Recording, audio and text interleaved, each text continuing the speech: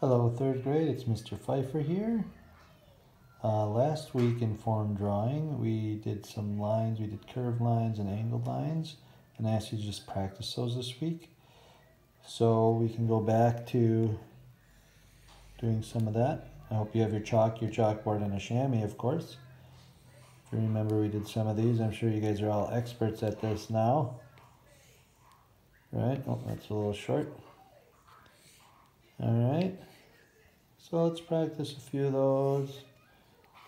Come down here, underneath, kind of warm up a little bit. All right. Because what I want you guys to do now, and girls, sorry, is we're going to kind of add a couple of the things that we've been doing. So we're going to start out by drawing a straight line, and then we're going to draw another one below it. Fairly simple.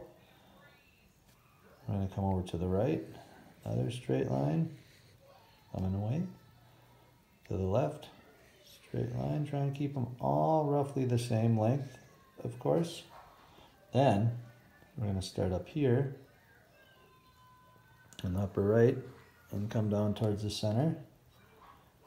I'm going to go underneath that in the lower right, in the center out, lower left, center out, and come over to the upper left, start in the top and come from the out, come out in. So we're going in and out and in. All right, once we get that, oh, that's a little off. And again, that's why, here's my chamois. That's why we use our chamois. So in and out and in. That's still a little off. Mr. Pfeiffer is having a rough one right now. So let's fix that. And this is why we use chalk. If we make our mistakes, they're fairly easy to correct. That looks a little bit better. A little too long there. So now, what we're going to do is we can come around. We can add, on the four first ones we did, arrows, right? And then on the other ones that are left, maybe some diamonds.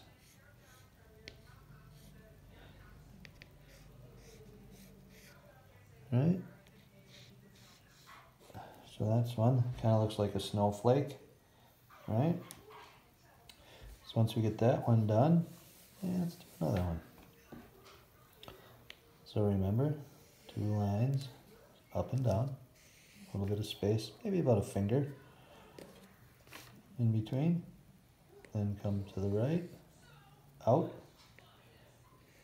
left, go out. And roughly the same length. And then we start in upper right, we go out and in towards the center. Lower right, start in the center, come out. Lower left, start in the center, come out. And then upper left, so we go out and then in. So the bottom ones, we start out and we start in and we go out. And the upper ones, we start out and we come in. There's a couple more. If you remember these shapes, I'm going to alternate now around. There's a couple of different ways we can do this. So I want you guys to practice. All right. We could also, I'm going to just erase to be easy here. Use my finger.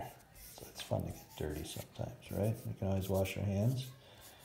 You can even do circles on some of them, right? Upside down triangles, maybe, or angles. So there's a couple of different ways we can do it. I want you guys to practice a few different ways. And when you're ready, I want you to go into your books and you're going to set it up and down. And then I want you to take your favorite one and put it in there with some color.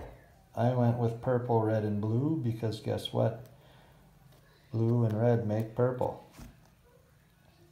But only use 3 colors. I want you to only have 8 lines all the way around, and then the ends can be pretty much whatever shape you want. I went with triangles because there's 3 sides to each one, and 3 is my favorite number.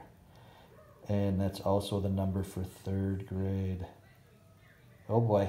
All right, third grade, I miss you guys. I can't wait to see you. Hopefully it'll be sooner rather than later. Have a good weekend, and we'll talk soon. Bye.